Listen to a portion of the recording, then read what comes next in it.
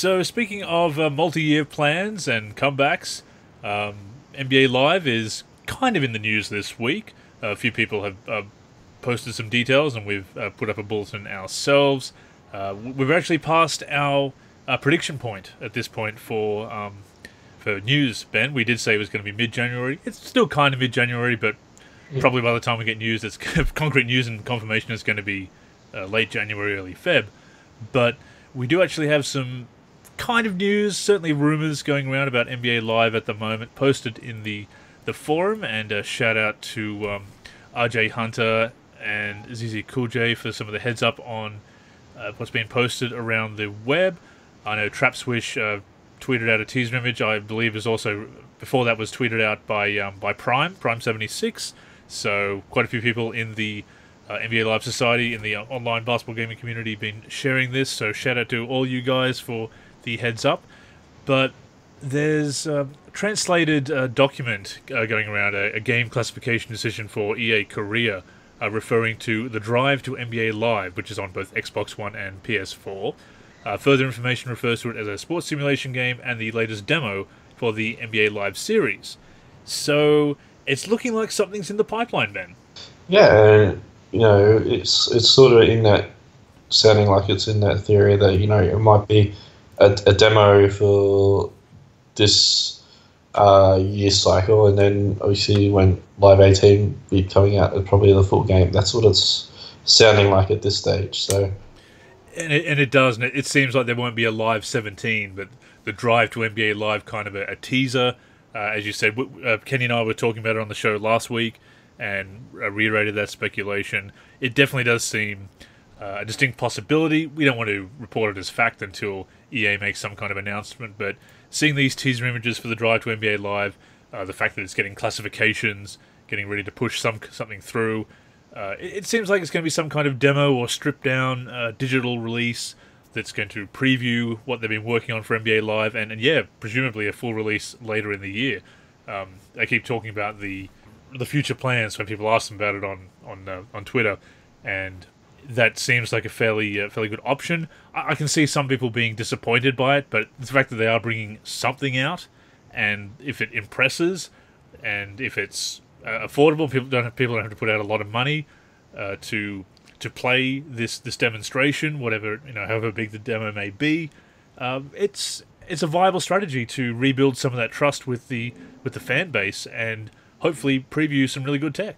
Yeah, in a good alternative, just for something a little bit different for game modes and stuff like that, and yeah, just something that feels a little different in that sense, instead of something that has felt the same for a little bit of time. So yeah, just a small subtle change. I'm hoping that does come out strong, and that that there has been that amount of work that we've really been anticipating to be put on it, in terms of what the full game would look like. Obviously, what will happen with what's looking like with the Live 18, but something that's substantial, and whether we'll find out if it's officially gone to Frostbite engine this year, or if it'll be or for Live the 17 demo, or the road to NBA Live sort of demo, or whether it be in full Live 18 sort of thing. So yeah, there's a lot of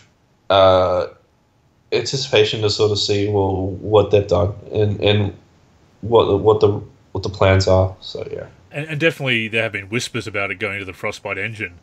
We know that other EA titles have and are going to the Frostbite engine, so it seems quite possible, likely even, that EA will be doing the same thing with NBA Live. We won't report that as fact, certainly, until we can get confirmation that it's fact, but that is a rumour that's going around now. We have acknowledged that before, of course.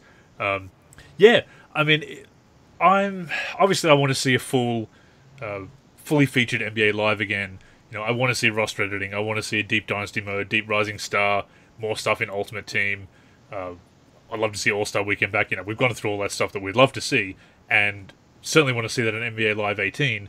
But if the drive to NBA Live, if this is what it's going to be, it kind of reminds me of the Prelude. I guess it's like a very early version of what 2K did with the Prelude. I mean, that was right before 2K17 came out. This is a much advanced preview presumably, if that's indeed what it is.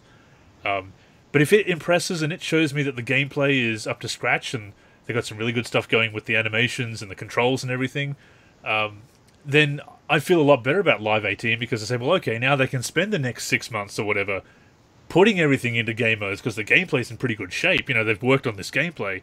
Now they can really focus on the modes. So, yeah, it's kind of got me optimistic, and I think it's... there's risk in the strategy, of course, but I think it also makes sense and that it could instill goodwill without forcing them to to put out a lot of money on it, basically. Yeah. One thing I'd hope will be interested to see where they go with this demo route is, and if they incorporate like a couple of gameplay tweaks or improvements, the sort of thing with, just sort of testing the user community base and all that stuff, whether something that they're trying to do, whether they try for a little bit, get feedback for like, say, a month or so, and then, tweak and all that stuff. And so that way, the game and that will evolve upon community feedback. So that way, by the time it comes to that Live 18 release, it's like, okay, this is where we're at with all the tuning and stuff from what we've worked with and what we've gained from the community. So that way it minimizes the potential post-release patch support in a lot of ways that, there won't need to be like, say, 7 or 8 patches in like a few months. So that's what I kind of hope would be a good benefit in that sense, that they use the time now. So that way when the full Live 18 comes out, that, it's got that balance that the community's happy with and the developers are happy with in that sense. So, yeah. No, I agree. And ideally you want the drive to NBA Live to be pretty solid and maybe get a couple of patches and get better. But it was certainly, with that feedback, we can say perhaps, hopefully, you're on the right track, but here's a couple of things that need to be added, but then most of it can go into fleshing out the experience. I would imagine there'll be some kind of game modes, maybe a playoffs mode, maybe a single season mode, not the full Dynasty experience, but just a single season. That wouldn't be a bad idea for a stripped down digital only release, maybe season and playoffs, and I suppose you could probably do an Ultimate Team, but even maybe Ultimate Team and Pro-Am, for example, and say, hey, this is the experience of the single player. Oh, and I guess a head-to-head, just NBA games exhibition. So it's an exhibition, Ultimate and a practice team, mode. Practice mode. So you can shoot around, exhibition games, Ultimate Team, and Pro-Am.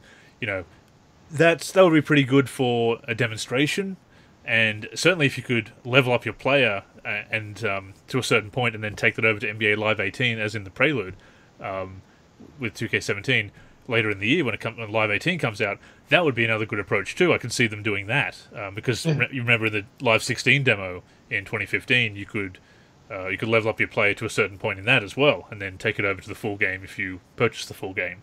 Yeah. So that's I think that would be pretty good for the demo. It'd be a pretty sound strategy. Obviously, come the full release, Live 18, you do need that deep Dynasty, roster editing, Rising Star, deeper Ultimate Team, even more in stuff in Pro-Am, customization, sliders, all that stuff. But if they can show off something good and give people something to play with the drive to NBA Live, and it impresses with the gameplay and the animations and everything, they could be setting themselves up for a pretty good run come Live 18. If they can also then get, on top of that, further tweaks of the gameplay, as you said, and stuff with the rest of the modes. And roster editing, of course. Once again, can't leave it out and can't stress it enough how much we want that back. But yeah, it's a risky strategy, and they've taken several risks, some of which have paid off more than others in the past few years. But no, I think it's getting something out in quarter one, as they promised, quarter one of 2017, and it would be I think it would be a pretty good idea if it's anything like we've been speculating, at least. And fingers crossed that we get some news soon and that it does turn out well. Yeah, I'm looking forward to it. Ultimately, we'll love if we heard something this weekend, but probably realistically in the next 2 weekends, I reckon. Oh, well, probably tomorrow now that we're talking about it on the show tonight. Yeah, yeah. We know how that goes. But it didn't happen last week, so we didn't force it out. Something around the All-Star weekend, I guess. maybe this comes out sometime in February, March, and it's something that carries people through to the playoffs and through the off season, perhaps. But yeah, we'll have to wait and see. It is looking like it's going to be some kind of demo, stripped down digital release rather than a fully fledged game. A fully fledged game probably wasn't going to get. It wasn't going to be feasible and probably wasn't going to get the market share anyway. So if they can get people's attention with what they're doing now, and then come back with a really strong release in the fall, that's a good that's a potentially good strategy, and I definitely hope it works out for them, as I said.